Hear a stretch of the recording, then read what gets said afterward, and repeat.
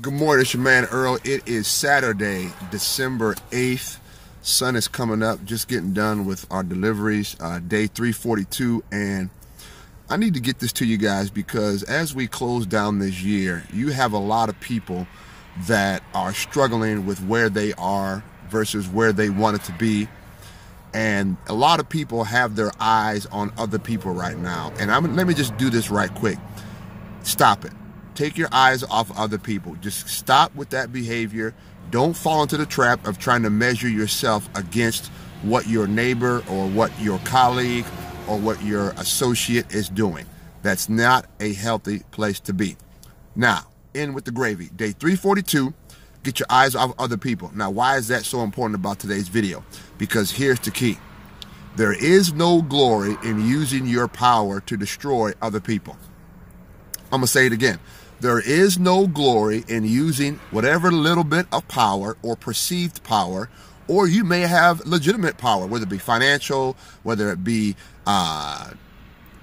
emotional, whether it be financial, whatever it may be. There's no power. There's no glory in using your power to destroy other people. Now, you need to understand what I mean by destroy. And here it is. Okay, this textbook definition. All right. People use their power by trying to put an end to the existence of other people, either personally, with their relationships with other people, business-wise. People try to put an end to other people's churches. Listen, there is no glory in that. And at the end of the day, you reap what you sow anyway, right? There's no power, there's no glory in using your power to ruin someone, emotionally or spiritually, okay? There's no glory in that. Don't fall into the trap, especially your colleagues will set you up. Oh man, if I was you, I'd do this. Don't fall for that. Okay? So day 342, Saturday, sunrise is coming up. I'm facing the sun right now, so it's starting to come up. It's early in the morning.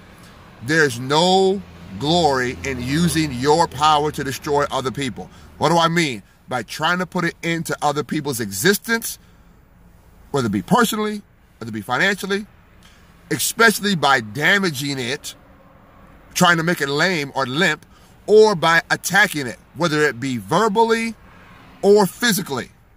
Don't fall in the trap, because there's no glory in that.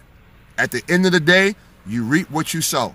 So if you're a person who enjoys the destruction of others, your time is limited and your day is coming. It's your man Earl, day 342. Saturday, early morning sunrise. There is no glory in using your power to destroy other people. I'm out. Peace.